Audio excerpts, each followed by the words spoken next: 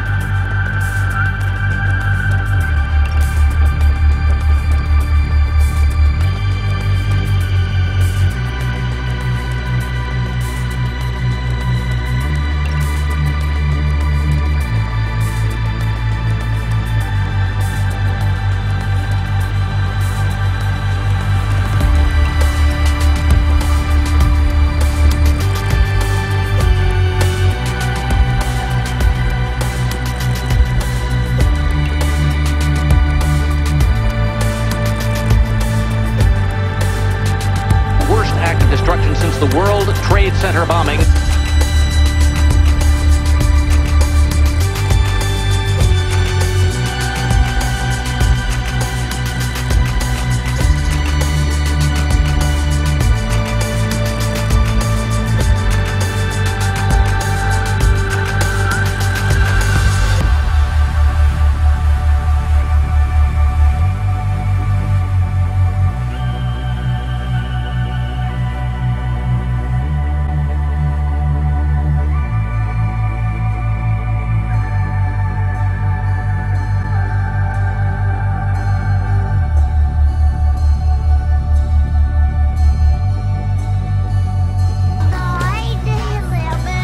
With a female underage in a motel by the Dallas Police Department on September 11, 1960.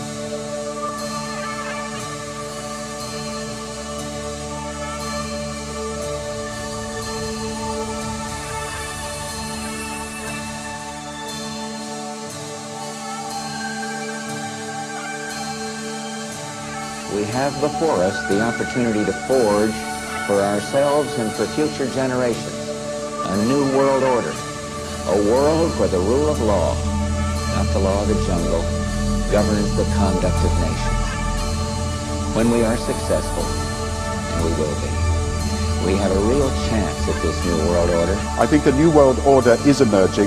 When really a new world order can be created, it's a great opportunity. This phrase that I often use myself, that we needed a new world order.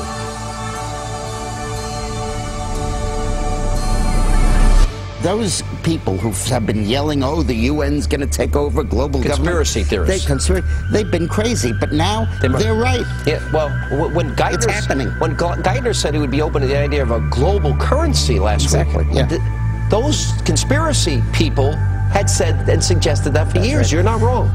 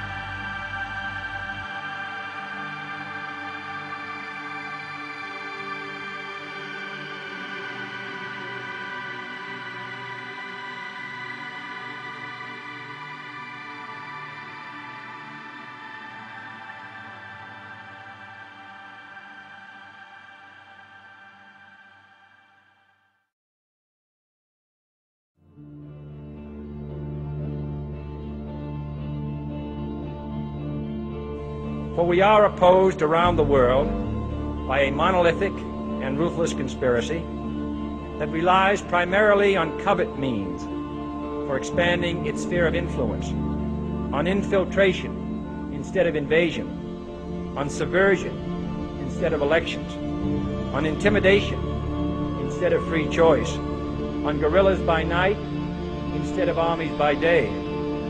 It is a system which has conscripted vast human and material resources into the building of a tightly knit, highly efficient machine that combines military, diplomatic, intelligence, economic, scientific, and political operations.